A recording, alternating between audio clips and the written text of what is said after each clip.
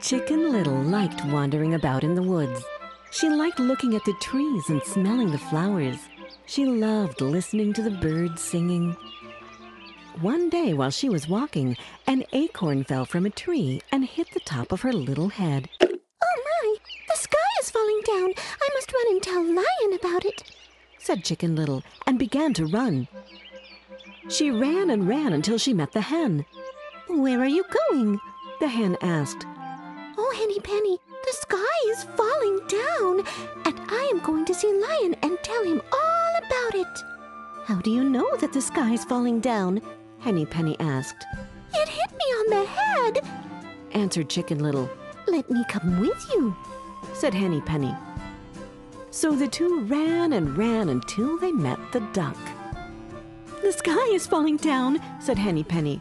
"So we're going to see the lion and tell him all about it." "How do you know that the sky is falling down?" Ducky Lucky asked. "It hit Chicken Little on the head," said Henny Penny.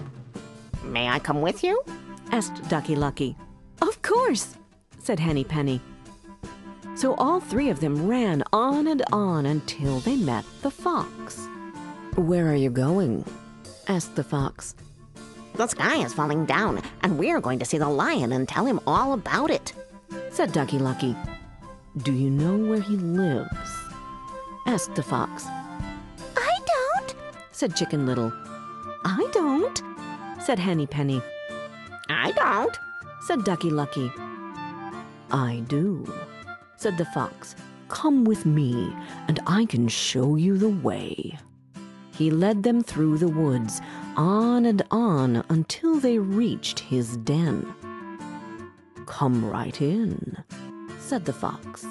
And they all went in, but they never came out again. You should never trust a stranger.